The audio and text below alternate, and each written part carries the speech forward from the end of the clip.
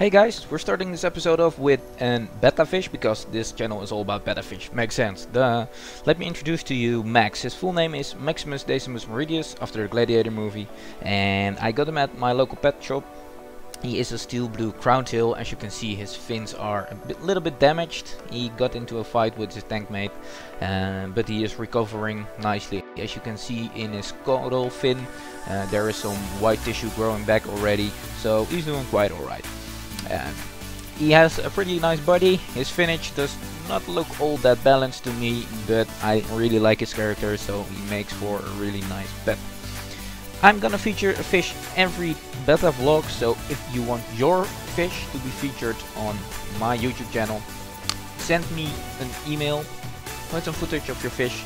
A little bit of background information would be nice as well, and your fish just might get famous. What's up guys, welcome to the first betta vlog. My name is Michiel and I started this YouTube channel because I'm really excited about a project I'm about to start. I am going to start my own Crowntail line. I'm into betta since 2010 and it's been a dream for me to start my own line and create a betta that I think will look amazing. And I'm gonna do just that, and I really want to share this journey with you. So if you're into bettas, if you're into Crowntail specifically, or just breeding in general, hit the subscribe button. And because this is the first vlog, I'm gonna talk to you about what my setup is gonna be and the plans that I have, so stay tuned. So here's another tank. This tank is a lot larger. This is 120 liters, so that's about 30 gallons. It's pretty large. There's a steel frame under it, and just let me grab it for size, for reference. Pretty huge, pretty nice. This will be my grow out tank. I've already cleaned it. I cleaned it with a solution of vinegar and soap. It works really well to get an old aquarium fresh. Got these pieces of rubber in it. You can't really remove these. It's kind of annoying because it's glued. I'm gonna sand this one, give it a new layer of black paint, just spray paint, just simple, just get those things refurbished and get the M off. I'm called Michael, but I just want it to be black. I got this tank for, I traded this really for 2 bottles of wine second hand on like the Dutch equivalent of Craigslist, so that's pretty nice. And this is gonna be my grow out tank, so all the little fry will be starting their lives in this tank. So in this room I will put the 120 liter. This is the lamp that fits exactly inside of it, so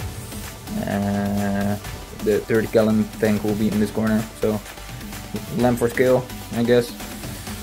So here will the fry be. This couch will need to go. My girlfriend is in Spain for over half a year, so I'm gonna be pretty much forever alone. No, but just kidding. I got 2 more couches in the living room, don't really need this one, and I figured this would be a nice space to put a rack, maybe even put a drip system. I want to house my adult bettas here, and so they obviously need to be housed separately, so you kind of need a lot of space. So I'm probably gonna put them here. By the way, here's some more aquarium stuff. These are air pumps. So pretty nice. I got 4 because I got a good deal on them. And this is airline tubing. I'm gonna need a lot of that. It's like $8 for 15 meters. I'm not sure what that is in US metrics, but and that's an Australian boomerang. Not a real one, just for show.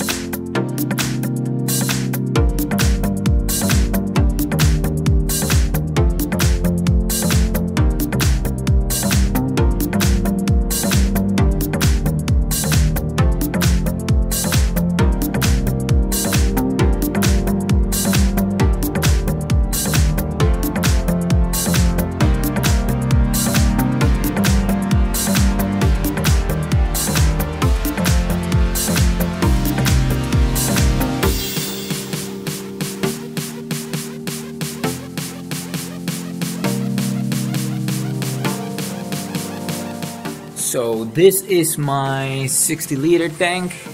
That's about 15 gallons for those guys from overseas. And as you can see, there is a problem with this tank. During the winter time, the sun gets pretty low. As you can see, it just shines straight on the aquarium like almost full day. And I have not been paying enough attention to this tank. Here's my little fish. Let's see if you can get it sharp. Here we go. Oh, hello. But I have not been paying enough attention to this fish and to this aquarium. As you can see, his fins look pretty ripped. That's because he had a fight with his original tank mates. Well, his tank mates are not there anymore. Let's keep it at that. But because of the sun, the algae really exploded. So before I can get into breeding, of course, I'll first have to fix this tank. I'm gonna take the fish out. I'm gonna get the algae out. And yeah, kind of repair some of the damage that has been done, because this is obviously a really bad situation.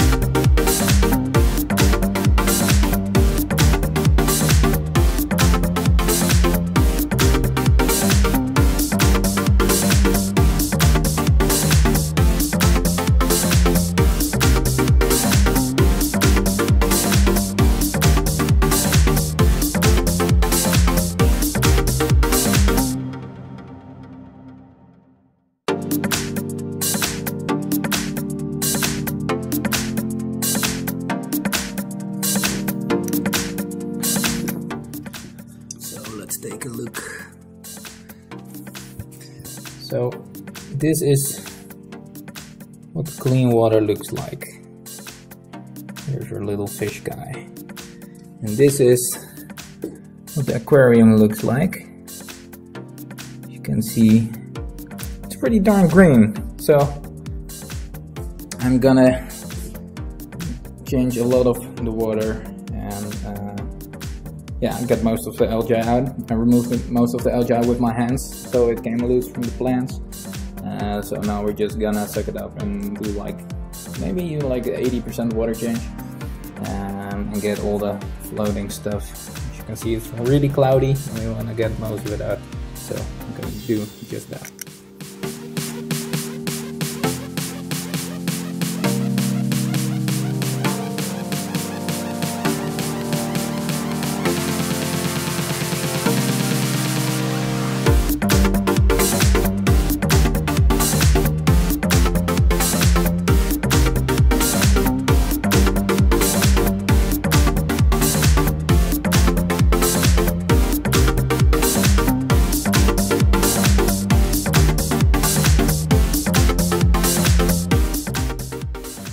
Check this out. This is not how the water should look when you take it out of your aquarium.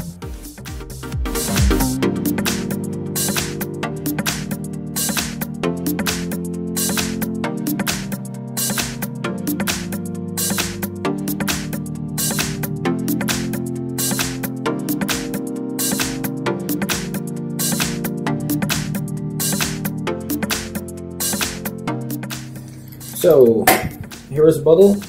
If you are Dutch, use these fruit juice things from Albert Heijn. They're clear, I like them. I wanted to fit with this tubing I already got. Here you see the heater, the magnet, and some things I yet need to clean. Like, see how green that is. Yeah. We'll get to that in a minute, and a jar, but we'll get to that in a minute. So I'm gonna make a hole in the top, squeeze the tube in, and cut the bottom off.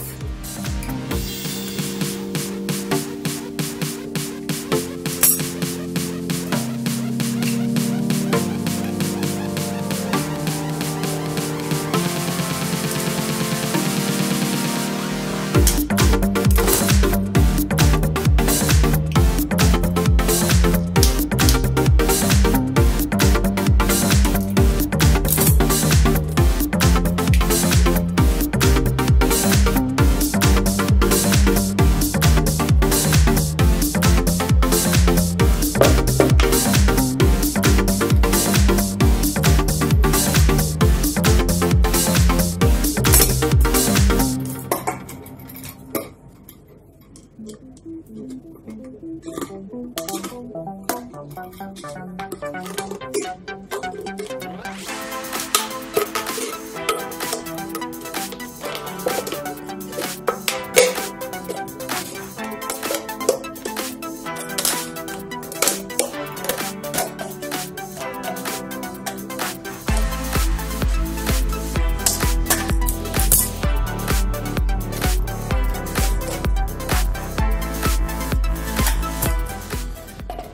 there we go. Just want to make sure that no sharp edges.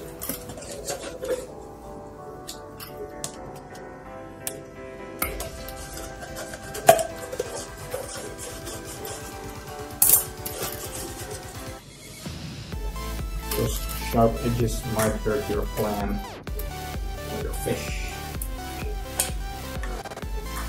There you have it. So let's try it out, let's see if it works.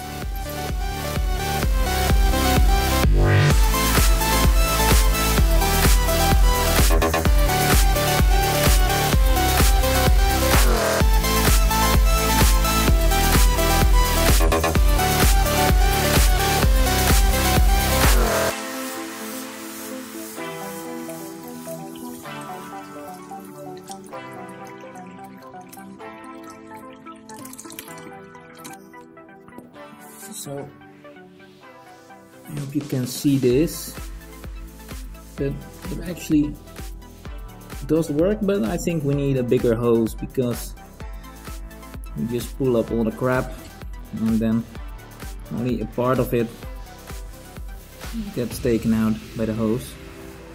So we need to go hose hunting, although I feel that it's working, but it's just not getting all the debris out. You just put it in and you pull it up and it pulls a little bit of your gravel up, but the suction is not strong enough to get the gravel out, but it is enough to get the dirt out. That's the idea. But we need a bigger hose because at the moment we're pulling the dirt out of the gravel. As you can see, the tank is getting really cloudy again, so bigger hose, more suction power should do the trick. So look at that water. This is the gravel water. It's pretty brown. The aquarium is pretty much almost empty. Little dude is here doing fine, swimming laps in the new tank. So as you can see, a lot of the water is taken out. This should be about 80% water change. You would never want to do like 100% water change because of the your tank has been cycled and you have beneficial bacteria in it, so you never want to get rid of all the water. I don't want the shock to be too big for my fish, so I'm just gonna fill the tank back up again, and maybe in 2 or 3 days I will do this again, maybe with a bigger hose, because this hose is really tiny and it just does not get all the gunk out when I use it to vacuum the gravel. So it's a war. It's not a single battle, it's really a war versus algae, and the sun makes it really hard. Those little things over there are actually plant nutrition, because I want my plants to win the battle on algae. So I'm gonna fill it back up. I'm gonna do some cleaning on the heater and the thermometer, and make sure the water is on the same temperature as it was before, around 28 degrees Celsius. That's about, I believe, about 78 degrees Fahrenheit. Not sure. If you're from the US and you're sure, let me know if it's true or not.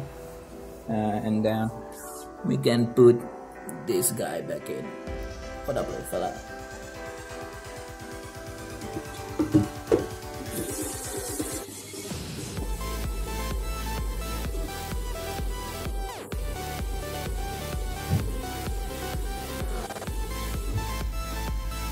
So, by the way, use something like this, something like AquaSafe or some water conditioner that takes the chloramine out of the water. It will take lives of your fish. I've been there, done that, cost me a fish, and never again. So put something into this if you live in a European country and don't know what the situation is like abroad, but better safe than sorry. This stuff is pretty cheap, and I've had this for I think like half a year, and it's only it still got like more than half, so it's cheap, it's better for your fish, just use it.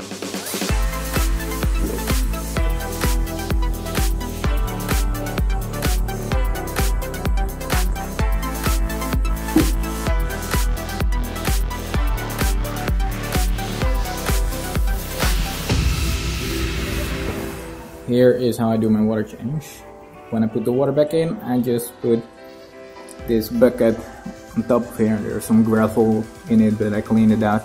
And just the reverse way of getting water out of the tank. Just let it drip in. Don't mess up the layout of the tank too much. Chill out a bit, grab a towel, and clean the floor because the floor is all wet.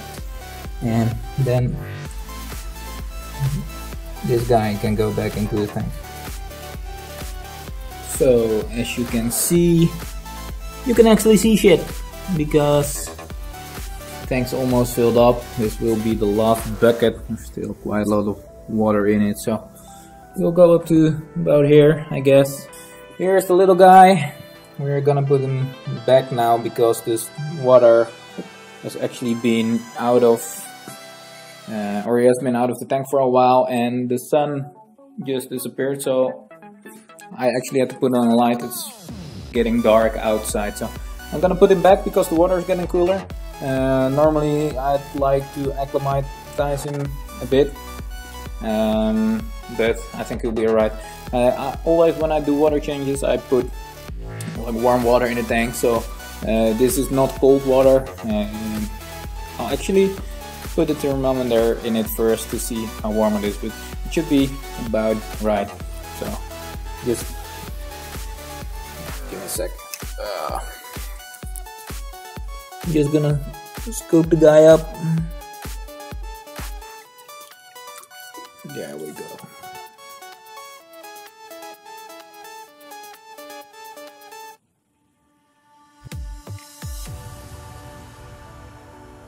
He doesn't want to leave.